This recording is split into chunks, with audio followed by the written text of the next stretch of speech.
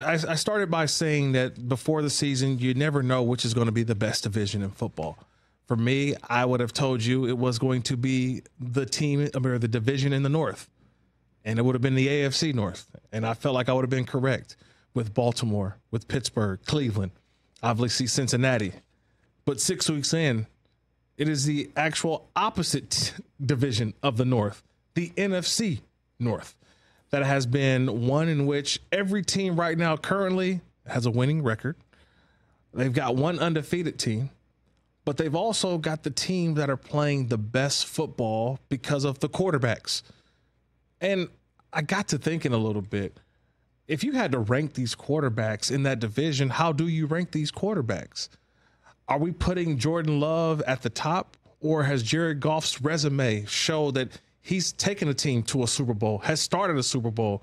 Should he be at the top? But then you got the young emerging Caleb Williams. We saw on Sunday, Rich Eisen had so many superlatives. He and Kirk Warner going off about Caleb Williams. Oh, what a throw from Caleb. I mean, that's just what it is. Caleb Williams right now. And then Sam Darnold. Are we still thinking about Sam Darnold of the New York Jets? Or are we thinking of Sam Darnold, who's actually a brand new quarterback that has good coaching for the first time in a very long time? Well, last year he was the backup in San Fran, but that was Brock Purdy's show.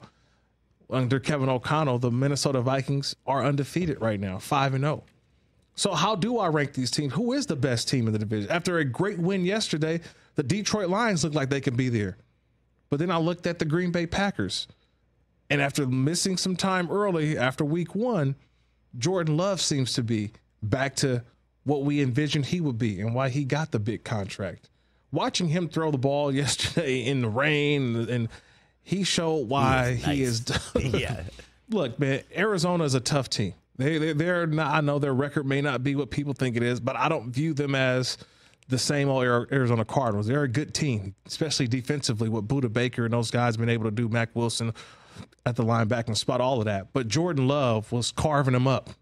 And to see Romeo Doubs, who was suspended the previous week, they found a way to get him the ball, and he was a factor. Christian Watson, there was something that told me to start Christian Watson in the all gas, no breaks fantasy football team. You started him yesterday? I did start him yesterday. Wow, look at you. It was, well, everybody else was on okay. Out of necessity. Yeah, out of necessity, I had to start Christian Watson. And then the only reason why was because. Never admit that. Yeah, don't admit it. I do admit, because think about it. I have a big giant zero, or not a zero, but an O next to Devontae Adams' name, by the way. So I can't start Devontae Adams. I want to start Devontae Adams, but that would give me 0 points. So Christian Watson, hey, here you are. But I just love the division because I don't know who's the best team. I don't know who's going to win. But I'll tell you this is going to come down to the wire, all the way down. I think you said it, TJ. Who would have thought that a Vikings-Lions game in the early part of the season would be sort of a potential game of the year, with two teams fighting for the spot to be who's going to be the top? It's funny that at 4-2, you're still 2 games behind, or is it a game and a half behind? Because obviously Minnesota hasn't played 6 games yet, but you're a game and a half, almost 2 games behind. You could be 3 games behind if you don't win against the Minnesota Vikings. It's funny how this is playing out. If you had to rank them, Brockman, right now, oh man, that's so hard. Who is the top quarterback in the NFC North? For me, I'll tell you, I'm going with Jared Goff. Okay. And then after that, I honestly believe it is Jordan Love. Now, 3 and 4, toss up for me. And I'm not going with the recency bias. I'm not going with the recency bias of Caleb Williams, number 1 overall pick, already jumping over Sam Darnold. He looks great. Sam Darnold is a former number 3 overall pick. Yep. And he's starting to play like that because he's in the right place. In Carolina, let's be real, he was not that. He was seeing ghosts in his New York Jets uniform. Last year, he had the red shirt with the 49ers. And now he's finally playing. So he's been in the transfer portal 3 different times, and he's finally found the right program with the Minnesota Vikings. I've got him at 3, and I think Caleb Williams is still at 4. I still need to see more. I can't forget what it looked like for Caleb Williams the first 2 or 3 games of the season. Now, the last 2 weeks has started to look a little more like the quarterback we expected to see coming out of USC. And I think when you start to see Caleb Williams, his demeanor, the guys are buying in. I think you can see a different Caleb Williams, and you can hear a different Caleb Williams. Here he is after the win on Sunday.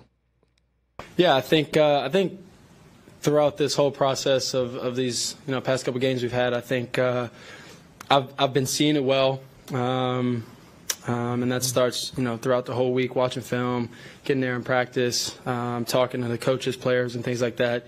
So I think seeing it well. I think the comfort level of just like I've talked about before, getting back to playing football, and where I need to be, eyes need to be.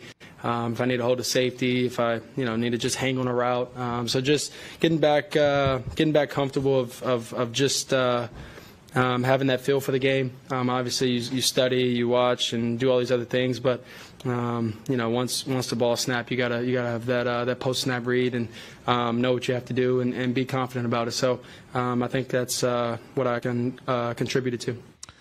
And he spread the football around. And I'm starting to see a much better quarterback. Shout out to Rich Eisen for one of the better lines of the game. There is no I in commit, but there is an M and an E, by the way. So there is a me, not an I, but a me for Cole Kmet, who had 5 catches, 70 yards, one of the great lines of the game from Rich.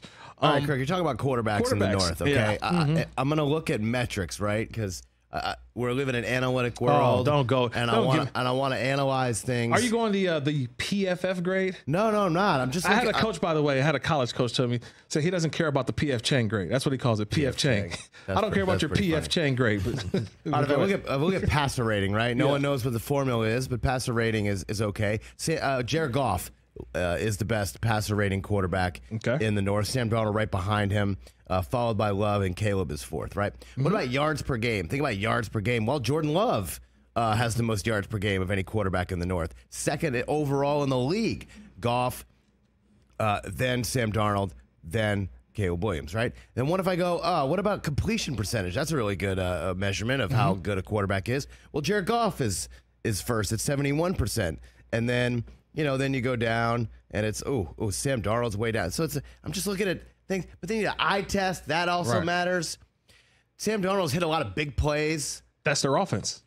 That's kind of their offense. Throw it deep, maybe hit some of these guys. Hit Jordan Addison, hit Justin Jefferson, obviously. Hawk is coming back soon for the Vikings. I think I'm with you. I think it's Jared Goff right now. Yep. I think he's probably the best quarterback. He's probably playing the best.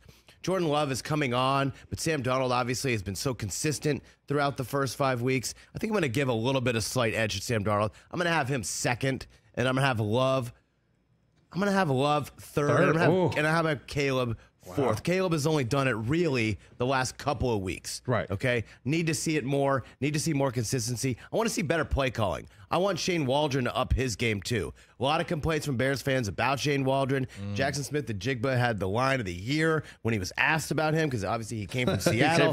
He stopped the interview and went, "Are we live?" That told me a lot that I needed to know also. But eye test, it's early. Can Caleb get out of the basement? Yes, I think so. Will Sam Darnold kind of regress to the mean a little bit? Yes, I think so. I also think the Packers can go to the Super Bowl. So I think Jordan Love is going to climb up there. Goff, can he keep it going? Look, they play all their games in domes practically, right? When the weather gets a little tougher, I like what I saw out of Jordan Love a little bit better. What I'm trying to say is you can't really go wrong with any 4 of these guys. They're all playing really high-level football right now, and I think that's really cool, and it's really fun. Yeah, I agree. I love that. I love what you said there because they're all playing really good football, and as the season goes along, we'll see these head-to-head matchups and how much it will be on the quarterback. How much will it be on the coach?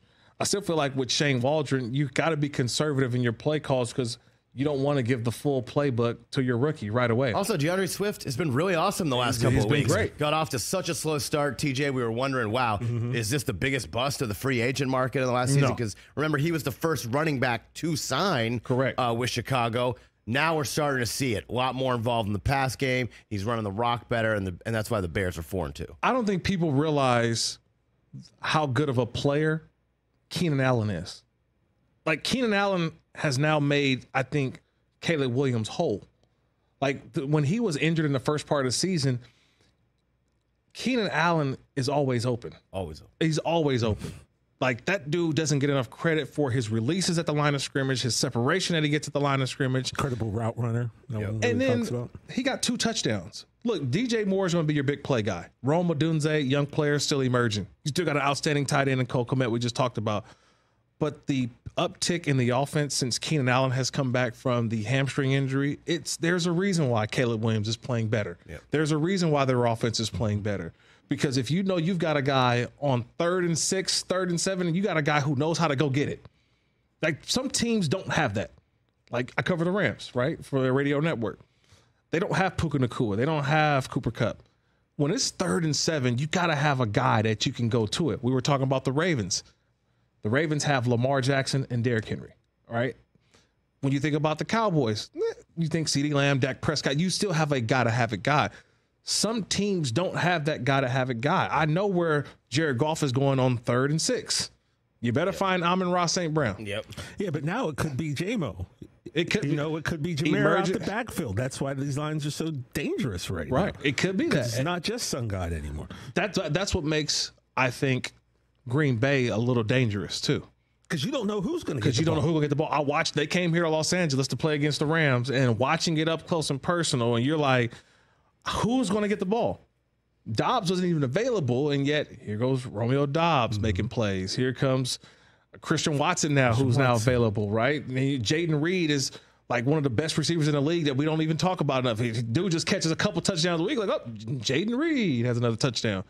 Jaden Reed. Tucker Kraft has a touchdown. Like, these dudes. Dontavian Wicks has 3 touchdowns this year. I mean, like I said, man, you don't know. You don't know which one of these cats you got to try to shut down. And Josh Jacobs too. We got a running back, by the way. I like Green Bay, man. I know. I just love the way this division is playing out. I really do. Catch the Rich Eisen Show every single day on the Roku Channel, 12 to 3 Eastern, for free.